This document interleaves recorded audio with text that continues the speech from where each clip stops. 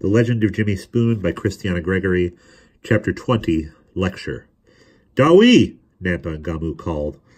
When they saw how slowly Jimmy was walking, they laughed. "No one is going to hurt you. You are defending yourself." Jimmy felt better. As they rode into camp, Washaki approached them. Light from his campfire played against the side of his face.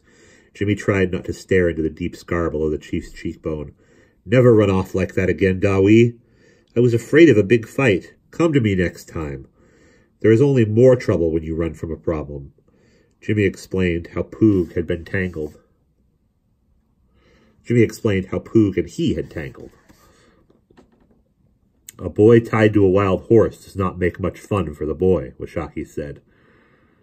"It happened so fast and I was so mad I didn't think about it." "Always think, Dawi."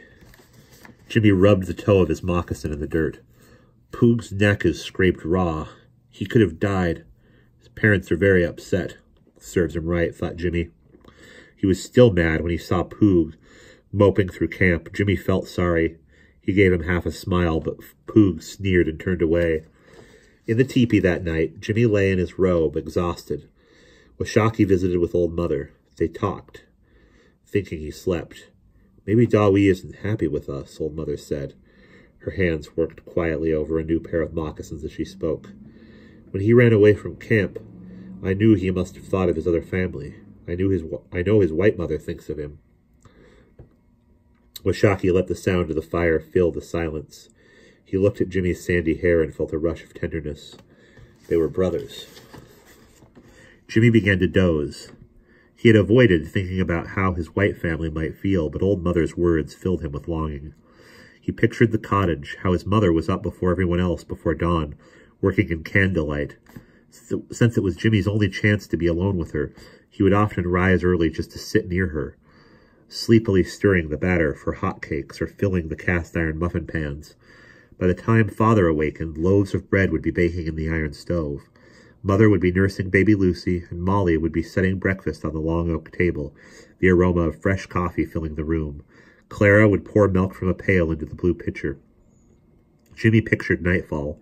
His sisters would clear the supper table, while Mother rocked Lucy's cradle with her foot and held Annie and Rose on her lap for lullabies. Emma and Francis would be jumping on their corn husk mattresses, and Nan would be stitching by firelight.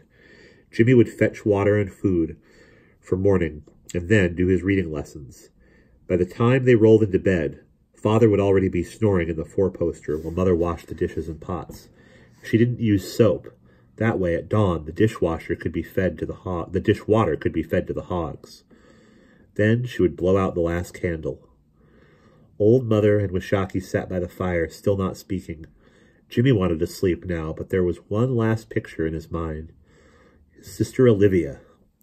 He remembered how excited she had been to marry Thomas Methersmith and start her own family. He remembered the horrible day Olivia died, just a few hours after giving birth to her first baby. She had been 17.